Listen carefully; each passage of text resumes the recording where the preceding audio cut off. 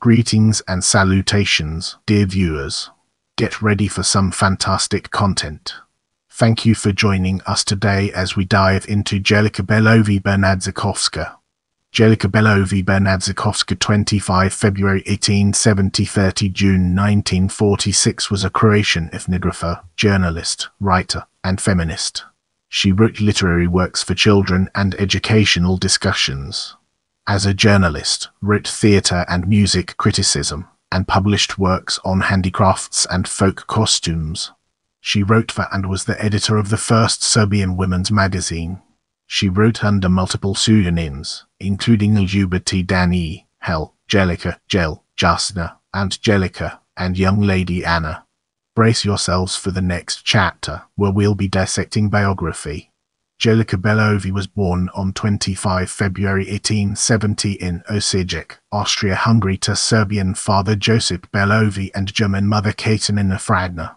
From childhood, she learned Croatian, French, German and Italian from her parents, who were both teachers. When her father died, she was 5 years old and her mother tutored to provide for the family. Belović attended primary school in Osijek and then studied at a secondary school in Jokovo. She also studied at the Institute of Josip Jurostras before attending the Convent of Mercy School, where she first began to study and collect handicrafts. Belović went on to complete her education at the Teacher Training College of Mercy in Zagreb and at the College of Education in Vienna and Paris. In 1891, after her higher studies, she began teaching in Zagreb. Now, let's delve into the intricacies of career and explore its various aspects. For 2 years, Belović taught in Ruma and Osijek and began writing pedagogical essays.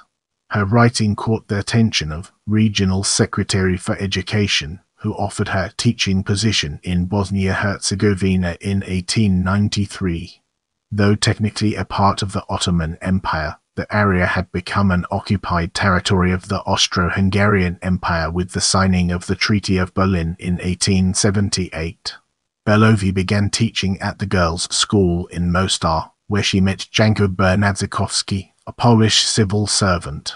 They married in February 1896 and she subsequently had 2 children, Vladimir and Jasna. Bernadzikowski was appointed to a position in Sarajevo and the couple relocated. Belović-Bernadzikowska taught at the girls' school in Sarajevo, but was transferred in 1898 to the girls' gymnasium in Banja Luka when she refused the advances of her mentor. She became an administrator of the school, but increasingly had differences of opinion with her superiors, as she drifted away from their pro-Austrian policies and developed an empathy for the Serbs she was living among and teaching. She learned to write in the Cyrillic script and published in Serbian magazines. In 1900, Belović-Bernadzikowska was dismissed from her teaching post. She continued to write and traveled frequently to collect folk tales and craft work. During this period, she published works in Serbian such as Wild Flowers, Sarajevo 1899, Talk of Flowers, 1901, and Croatian Folk Embroideries, 1906. Having experienced inequality, she was also keenly interested in improving the cultural and social standing of women. She wrote numerous articles about the changing realities for women and published such pieces as Ina Budućnosti Women of the Future and Modern in Modern Women, both which appeared in the 1899 edition of the journal Zora Dawn.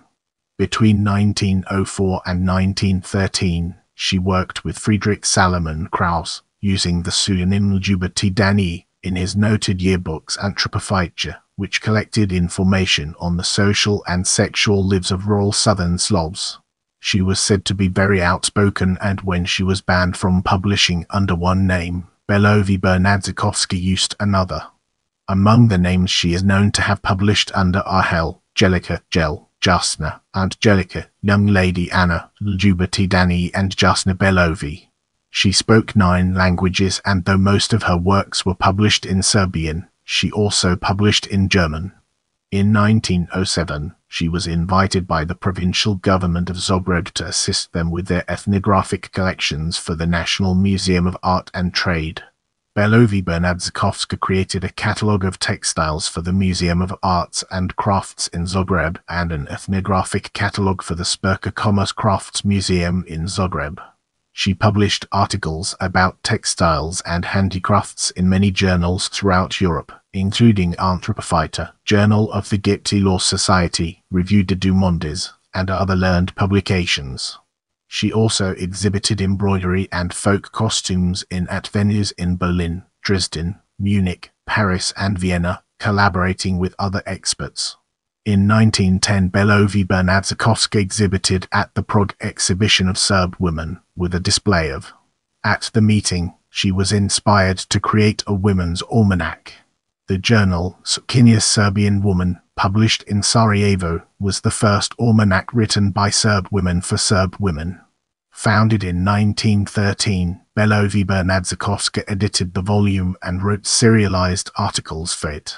When the First World War broke out in 1914, Belović-Bernadzikowska left Sarajevo, returning to Osijek, where she remained until 1917. Around the same time, her marriage fell apart due to infidelity and syphilis, leading her to increase her feminist activity. She returned to Sarajevo in 1918 and became the editor of the newspaper People's Power. Later that year, she was hired to teach at the co-ed school in Novi Sad, which that same year became part of the Kingdom of Serbs, Croats and Slovenes. She taught in Novi Sad until her retirement in 1936. Though her publishing efforts slowed during her lifetime, Belović-Bernadzikowska published over 40 manuscripts and books. She died on 30 June 1946 in Novi Sad, Serbia. Don't forget to hit that notification bell so you never miss an update from my channel.